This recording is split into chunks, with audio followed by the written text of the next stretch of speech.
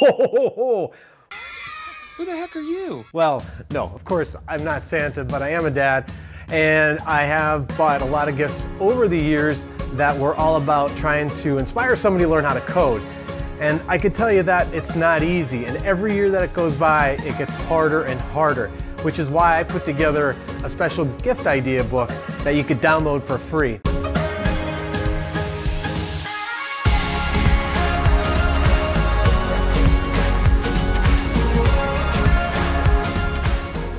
Hi everyone, I'm Mr. Fred from GetMeCoding.com, and it's that time of the year where you're probably preparing for the holidays. Now, if you're in my house, it's the Christmas holiday. But if it's in your house, you might be celebrating something else. So now you're probably also involved in some kind of gift exchange, and you're probably going to be giving gifts to maybe a young person or maybe not so young of a person in your house. So I'm going to share with you a story that might be able to help you out this holiday season. Over the years, I have been asked many times, what are good coding toy ideas? So you might not want your child to become a programmer, but maybe you do. But in either case, I think we all want our kids to become better thinkers.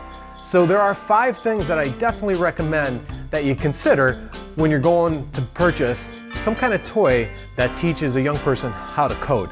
Number 1, the first thing I think you do have to factor in, of course, is your own budget, and that is the price of the toy. You could spend easily spend over $1,000 on a computer and put software on it and then put it in front of a young person and expect them to begin exploring how to code. But you could also get a $40 gadget that's just as much fun. And I think it kind of goes back to the old story about when we were growing up. We would get these great gifts around the holiday time, and then we'd take the gift out of the box, play with the toy for a while, and then we would look at the box and go, oh my, that could be something else. And then we would play with it. So my point is, you could spend a lot of money, but don't also look at a gift idea that's priced lower as not being a good choice, because you might be surprised. The next item that I would tell you to consider is imagination quality. So is it something that's going to really spark their curiosity? Is it going to ignite their imagination? And that is a little bit harder to see. But I think what you could do is, if you're looking at a particular gadget, a toy, a device, a robot, look at its capabilities. Does it only allow for something to go forward and backwards? Can it go left and right? Can it spin? Can it make noise? Can it light up? And look to see how those factors all come into play in making the toy a little bit more engaging so it sparks their curiosity. A lot of times on the surface, you look at the price, you look at the device, it looks really good, but it doesn't offer a broader range of functionality. So I would definitely take a look at, what is it capable of doing? The third item I would tell you to look at is, does it come with an app? It seems to be most coding toys today are coming with some kind of app that you could download and install on your smartphone or your tablet, or even access via a website that will then allow your son or daughter or your young person to begin exploring how to code.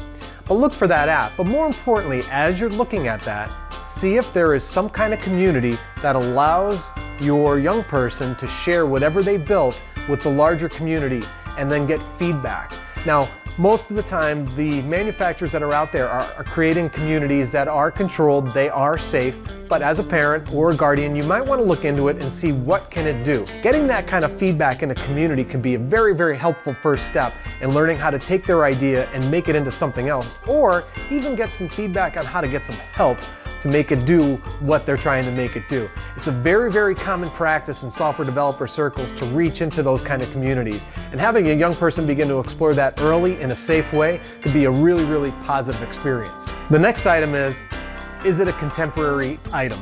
So there are so many cool coding toys out this year that are related to movies like Star Wars or Frozen 2. And those topics are exciting to your young person. So why not take the topic and marry it with a very, very cool concept like learning how to code and bring the two of them together. It's like the old commercial where you took chocolate and peanut butter, put them two great tastes that taste great together as one. So it's that same idea. There's nothing wrong with that. Don't make the concept so boring and bland that a kid isn't interested in it. Why not tie it to it? So we're seeing the major toy manufacturers do that a lot. Explore those, find out what they're interested in, what really sparks their curiosity, and then take advantage of that.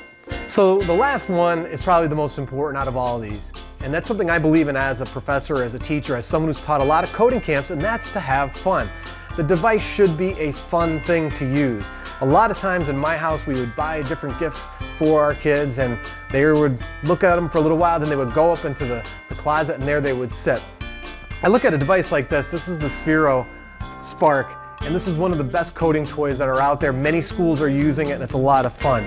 And that's the key. It's fun. Now, even if they get it and they do shelve it for a little while, let it alone. Sometimes on those rainy days, a few weeks or even a few months from now, they're going to go back, they're going to look through what they have, and they're going to begin to explore it again.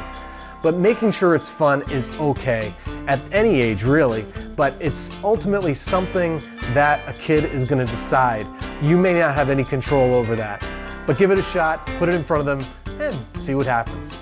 All right, so thanks for watching these tips, but more importantly, if you go down into the comments, you're gonna see that there's a download link where you could download the idea book that I put together, which gives a whole bunch of coding toy ideas ranging from age 36 months up to 14 and even beyond. So take a look at those. Those are ones I handpicked and I feel that are really, really good entry points for learning how to code. And for the ones at the older end of the spectrum, where I list a couple of devices, they go on forever, and I see them being used by many different professionals, older kids, and even younger kids who are very, very adventurous and really interested in learning how to code.